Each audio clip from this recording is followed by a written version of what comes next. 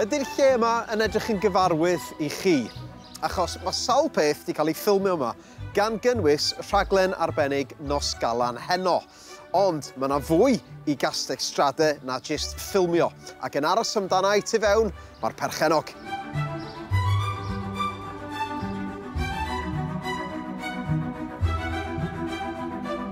Patrick, be allech chi ddeithio ni am hanes y lle yma?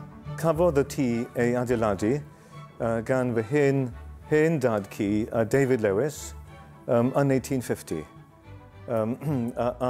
Wedyn, 1875, ei fab, fy hen dad ci, wrth yn arlunydd, penderfynodd estyn y tŷ gan adeiladu studio, arlunydd a hefyd tŵr.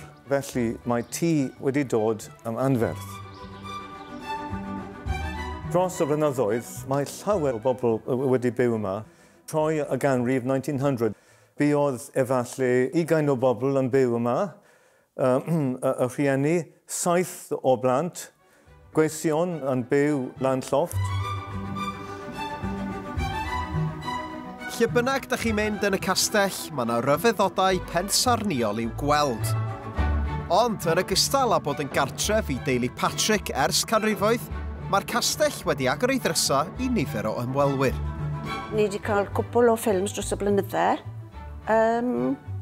Nid actual prydysau, ond braids yn dod i gael eu lluniau. Mae Doctor Who wedi bod yma. Mae David Suchet a Jack Whitehall.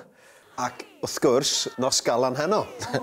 Achos mae nifer fawr o bobl wastad yn gofyn, lle ydych chi'n ffilmio yr rhaglen Nos Galan?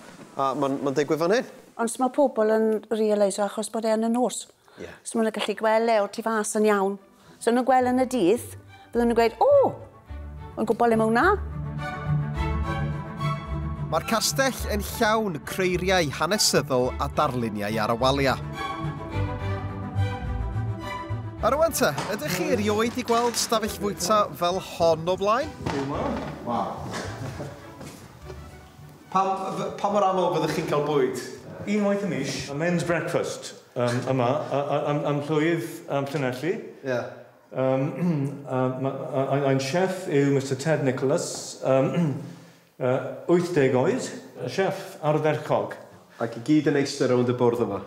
Di Patrick ddim yn siŵr faint yn union o stafelloedd sydd yn y castell, ond y selar ydy'r stop nesaf ar y wybdaeth. Mewn tŷ mor fawr, mae nifer o stafelloedd dirgel. Naill ai llwybr. Mae un llwybr dirgel yma sy'n mynd o gwmpas seler a tŷ o dan ddaiar. Nifer o stafelloedd dirgel yn y basement a un neu ddwy yn y tŵr hefyd. A pethau diddorol iawn yn stafelloedd dirgel. Bryd yn galw penny fafin o'r blaen. Penny fafin? O, penny fafin. Mae'n lawr llawr. O, iau bwys i chi. Wel, fel rhywun sydd byth wedi bod yma o blaen, dwi wedi dysgu llawer, felly diolch yn fawr iawn i chi am eich amser a diolch yn fawr iawn am y sgwrs.